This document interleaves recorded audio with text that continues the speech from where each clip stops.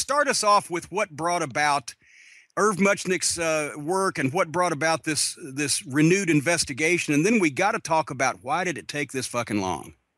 Yeah, I mean, so obviously the situation, the death of Nancy Argentino was in 1983, and a couple of years later, I was in Florida and I met one of Nancy Argentino's sisters and I don't even remember exactly where I was, and it was actually I was talking to her boyfriend, who was a professional wrestler at the time. And then in the course of the conversation, she mentioned to me, my sister's Nancy Argentino. And I go, wow. It's like, and we talked for like, quite a while when she just brought it up. It's kind of like wow, that's interesting. And then she kind of told me, the story of what happened. I mean, I'd heard the stories at the time, but I didn't know the details. And she kind of told me the details. And I believe that I actually at one point told Irv Muchnick in conversation, I met Nancy Argentino's sister, and there was a lawsuit filed by the family, and they wanted default judgment, and they never got paid. So there's something to this. So he went head on. He went to Allentown in the early 90s, talked to everyone he could. The people at the building slammed the Ag Hall slammed the door. He was the the New York outsider coming to Allentown to investigate their little town secret, right? So that happened, and he wrote a story, and there were other stories, and he ended up, as the years went by, becoming very good friends with the two sisters, Lorraine and God, I forgot the other one, Louise and Lorraine, and so he was always on the case. And then the thing I think that really brought it back was two things. Number one was Snuka published an autobiography in 2012 where he talked about it and said that he never did anything, and that she died, but she peed on they stopped the car on the way to Allentown. She peed on the road. She slipped, hit her head on a rock or something. They went to the city. I mean, to the motel. She wasn't feeling well, but everything was fine. Then he comes back to the room after wrestling that night, and she's dying. He calls 911. He never hit her or anything like that. And then the sisters were furious, and other people, I guess, were furious as well. And at that point, that happened. And then the next year, in 2013, the Allentown paper did a front page story, which was the 30th investigation. The Morning Call, right? The Allentown Morning Call. It was a great story, and it was the 30th anniversary of the death of Nancy Argentino, this, unsolved death of, in the motel room with this famous celebrity wrestler in their town. And it had a lot of information. It was very difficult to get information this whole 30 years because the police always labeled it as an ongoing investigation, even though after 2 weeks after the death, they never did anything. So, but because it was an ongoing investigation, they were able to use confidentiality to keep all the records that they had sealed. So nobody really could find.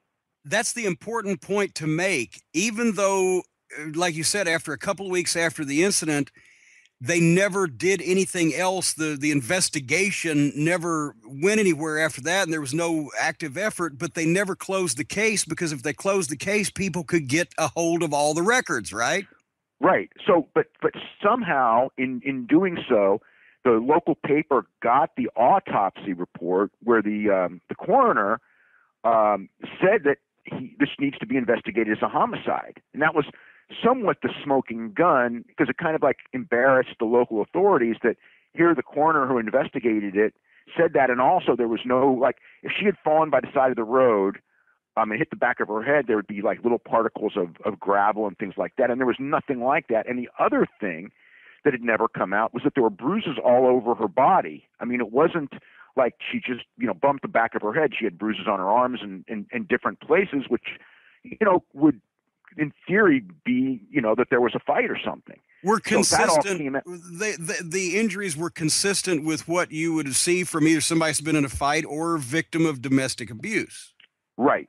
So when that happened, because of that story, the new DA there said, we're going to open up this investigation into this. And I thought, and I think most people thought, that they're doing that because the newspaper said it. But it's a 30-year-old case, and it's public posturing. Nothing's going to happen.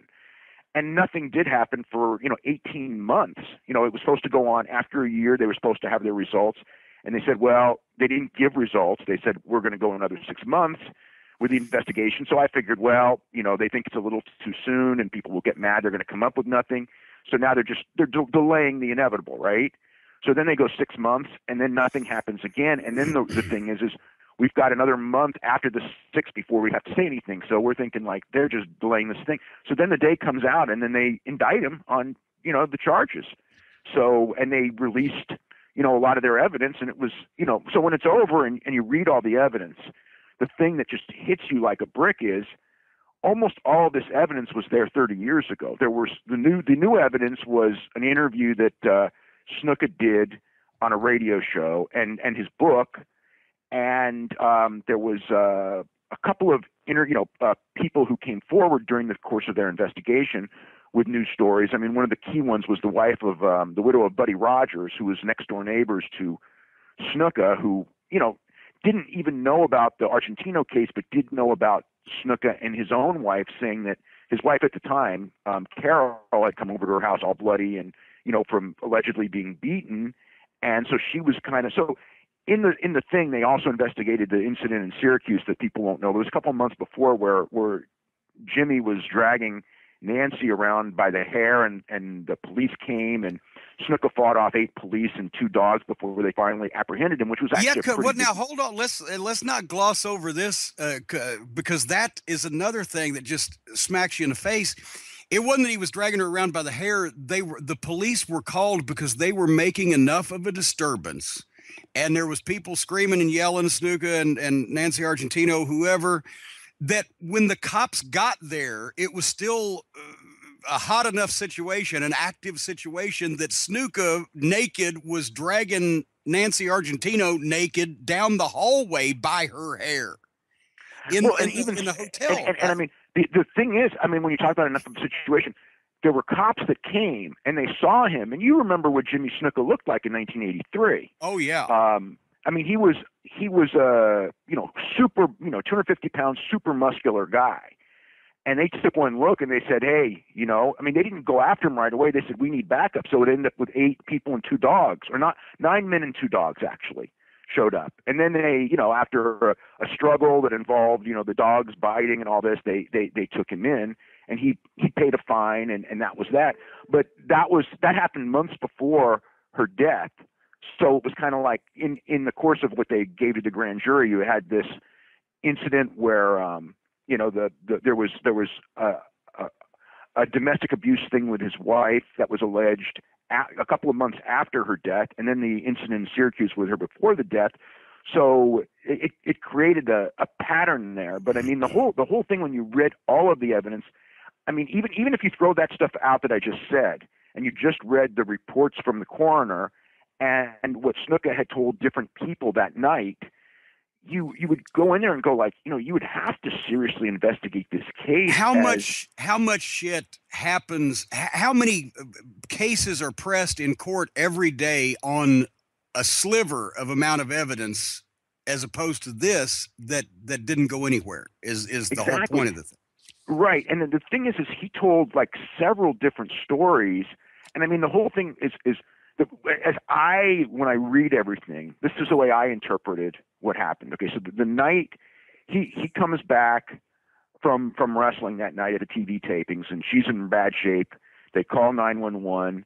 They come in there, and Jimmy is at this point, I think, telling the truth as much as he knows it, saying that, something happened. I pushed her. She fell. She hit her head. So. But it was a playing around type of thing that I've just just pushed and well, maybe not even. Okay, so maybe not even that. But he tells that to the police officers. Now he gets to the hospital and he tells the nurses a story, and I think he's trying to be honest, because it's like she's in rough shape and obviously he doesn't want her to die. Right. So he's being as honest as he could without burying himself, so to speak.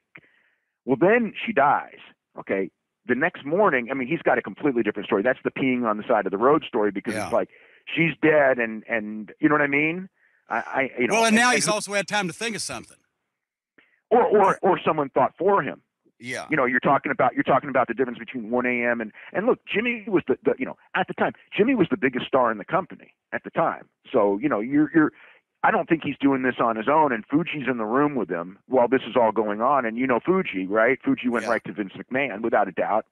So, I mean, there's no doubt in my mind Vince McMahon was aware of this. What happened between Vince and Snuka between whatever it is, 1 a.m. and 10 a.m. the next morning, I have no idea. It also makes sense because Fuji would have been the guy in the hotel room, or not in the hotel, but in the hotel. Fuji would have been the guy that any of the guys would have gone to as a veteran, as you know, old Uncle Harry, as what do I do? Give me some advice, or Right. at least to be there. And then obviously Fuji would have gone straight back to Vince, if not in person, by phone or whatever. So he would have known about it shortly afterwards.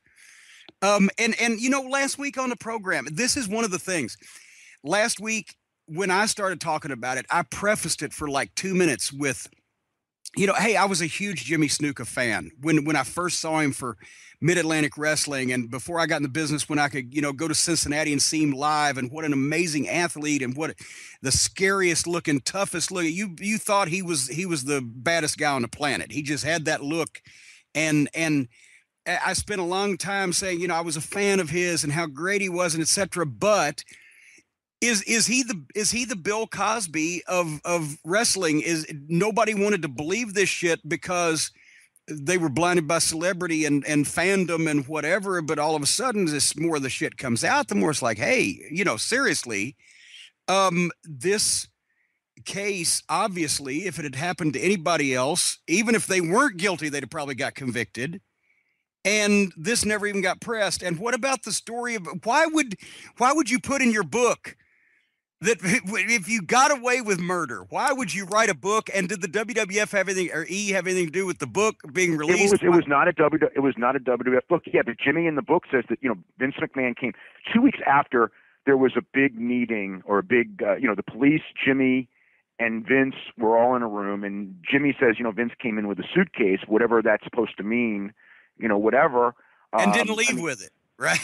Well, that I don't know. I don't know. That's the inferred. But he came in with a briefcase, right? That he's actually given clues in his own book. Why would you do that? Yeah. And it essentially said, like, I don't know, did he, you know, Jimmy in his own book did say, like, I don't know if he paid off the family or not. And I mean, I guess from what I understand, the mother has claimed that she was called and was offered $25,000 by the company, which, you know, she said, screw it, because that's when it was like, you know, because they had hired a private investigator immediately because they didn't buy the story. And the private investigator came back to him and said, you know, he didn't buy the story either, but he didn't think he could win the case against them and take their money, but he did go to the maybe he district took attorney. the $25,000. Maybe the private investigator took a 25. No, but he went to the district attorney and he was going like, you need to prosecute this, and he just said that he was like completely stonewalled, and he couldn't understand why he was stonewalled because all the evidence that he had indicated it should be prosecuted. Then the family hired a second attorney. They did file suit. They won a $500,000 judgment, and then Snuka claimed bankruptcy. You know, and he had no money, and they never got any money out of it. How do you remain a fairly public citizen for most of the last 30 years and actually appear on television in one form or another for one promotion or another and still never have to pay a penny of a legal judgment against you? I don't know, but OJ's the same thing. Well, that's true. You know, I mean, OJ never paid.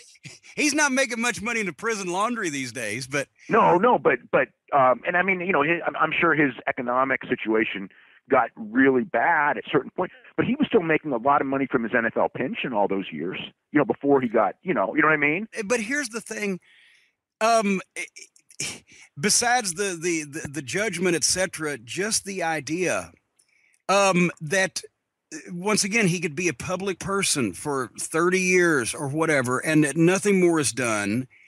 I get some of the same people, and this is what gets me, some of the same people that came to this original conclusion in Allentown 30 years ago are still involved. What's the guy's name? Perkanen, but some of the people Perkanian was still around. What's key to this investigation that's so interesting is, this is 32 years later.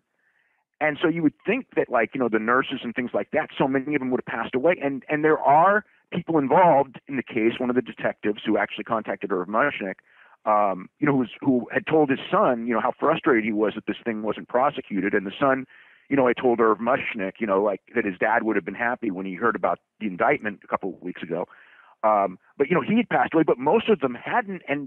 And most of them were still in like, one of them is now, a respected judge who's the guy who actually made the call not to prosecute. Procanion's still, he's actually a higher ranked detective, and he was actually the guy in charge of this investigation, which is so interesting because at first, he was the one defending the original thing, and when he was put in charge of this investigation, I remember Irv Mushnick telling me, because Irv Mushnick said that the guy lied, Procanion lied to his face and just said that, there's only, Jimmy Snuka only told one story and that was it. But Procanion told other reporters different stories, including the Allentown paper guys. I mean, he had told them how he thought it went down in 2013, like the nature of how the shovel was and things like that. But anyway, when he was named the head of the investigation, it was another thing where we were going like, this is some public thing that they're just going to, basically say, like, we were the Warren Commission, right? We were right all along.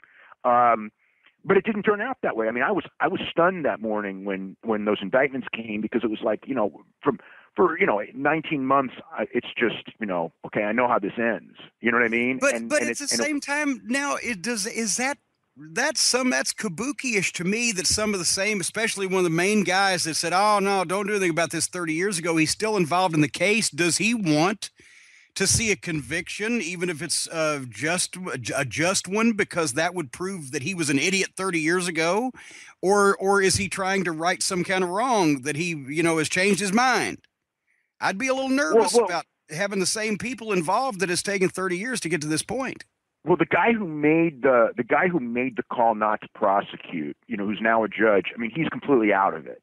But the detective, it's 30 years you go through, you may go through a lot of phases. And again, it's like, maybe at some point, who knows what's going through their head. It's again, it wasn't even Allentown. It was actually Whitehall. So it's a small town, and, Vince McMahon and WWE, they come into Allentown every 3 weeks. They put on shows.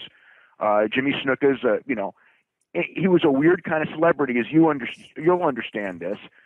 I mean, he was a huge celebrity, but at the time, he wasn't. It's like wrestlers weren't celebrities, but they were in 1983. If you know what I mean. They were celebrities to the large amounts of people that watched the TV shows and went to the matches, but they got very little mainstream publicity for the general populace that wasn't into wrestling.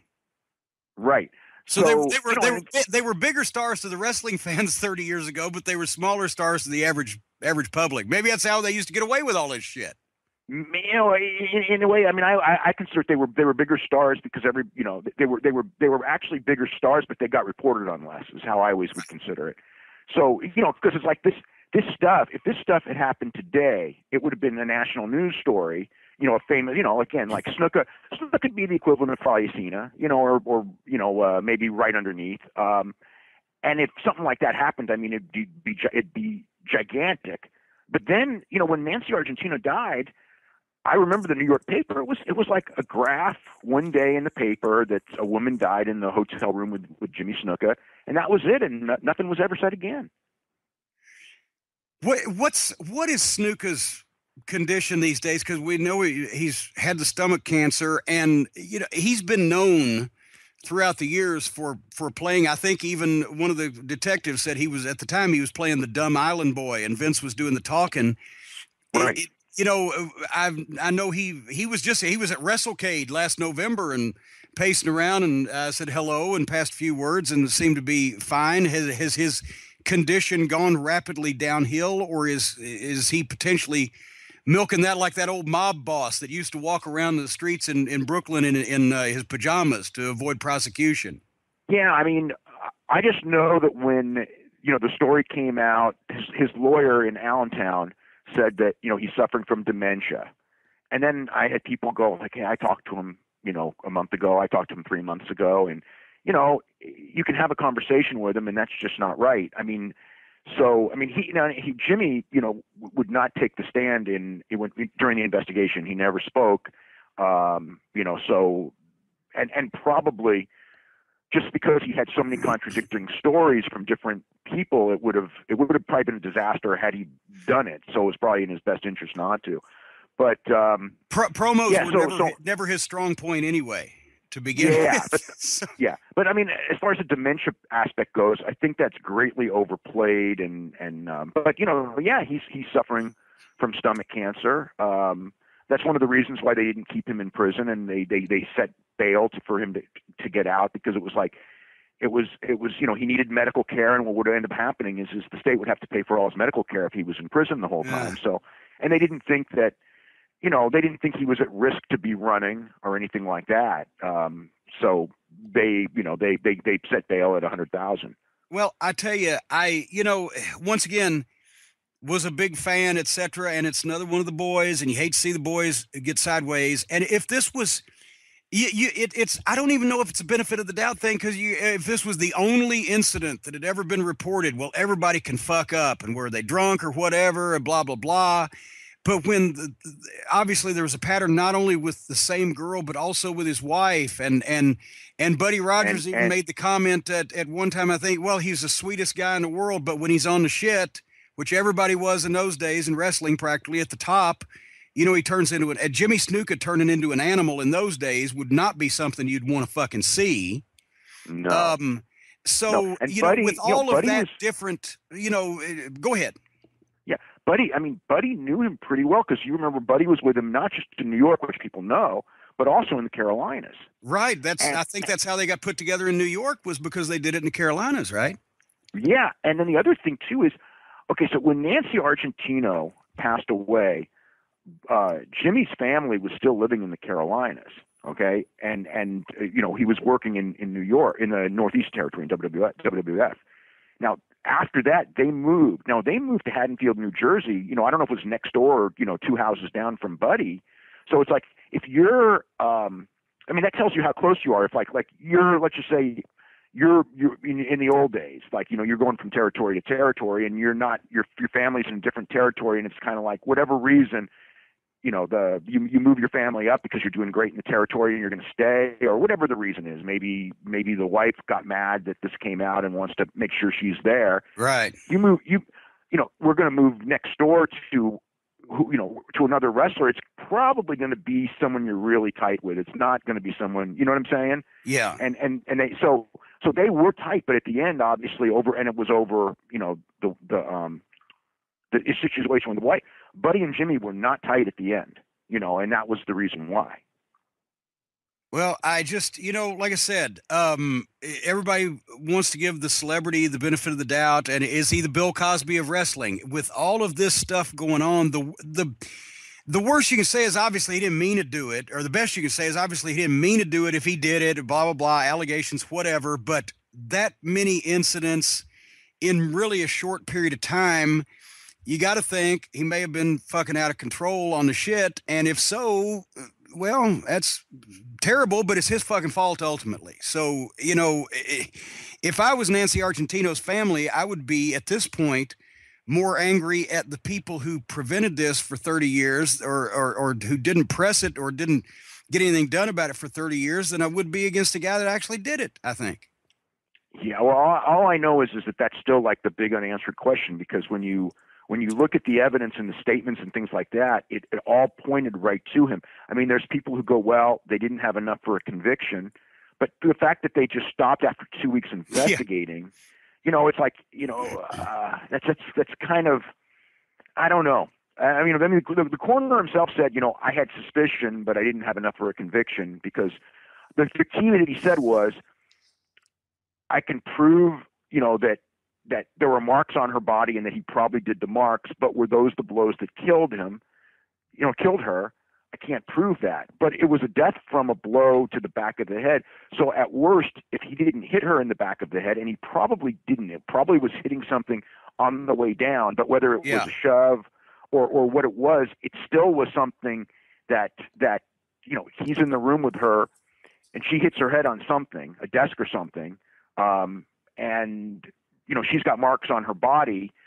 That would go to court anywhere in the world. That's what I'm thinking. And how do you just, like, after 2 weeks say, well, we're dropping this case